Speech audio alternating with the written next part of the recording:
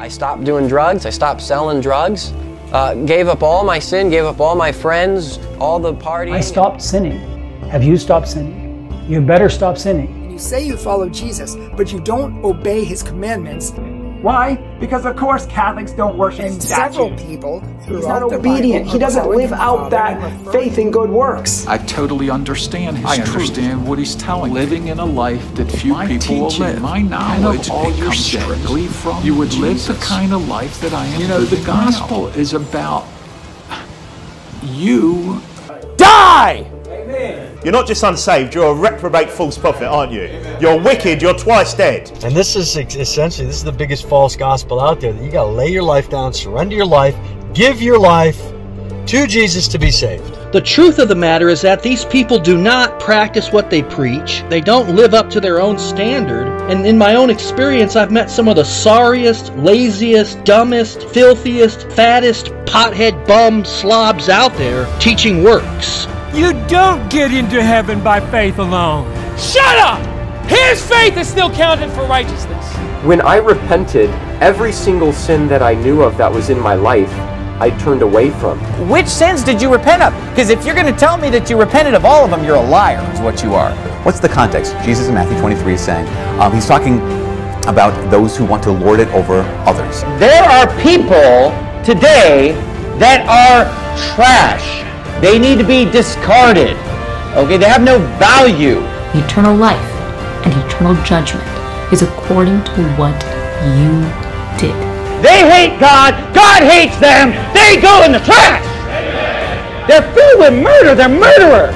When they repent of their sin and believe the gospel of Jesus Christ. Really, John? What type of righteous attitudes and conduct? How about the fact that you kept a known pedophile on your staff? Francis Chan teaches the false gospel of worked salvation, and he has also said some very perverse things about God.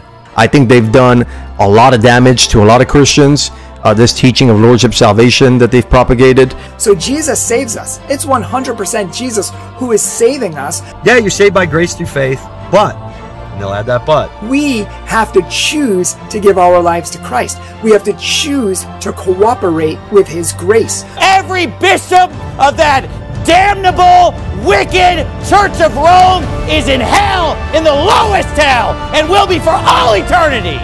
You know, the gospel is about you letting Jesus Christ live through you. I know it's good news about Jesus, but no, let's make it about you. And that repentance stuff, that's all works. And we see the fruit of it when we go out ourselves. If you're not really seeking the Lord on your knees every day in prayer and reading his word, then you're not ever going to get to full surrender. You're not ever going to be reborn. Because you're still holding on to some sin and still holding on to your flesh. We are not justified by faith alone. Absolutely not. It was their works that brought about mercy. It was their turning from sin, their repentance, that saved them. So watch out for these stupid fools, these bastards. They don't have any works. Just look at them. Going around preaching a false gospel, going around perverting the scripture, going around mocking grace and calling it easy believism. That's not good works. That's just the default lifestyle of these stupid reprobates. I love works, especially works of the law. And then he's going to remind you of all the things that you did that you thought you've made up for.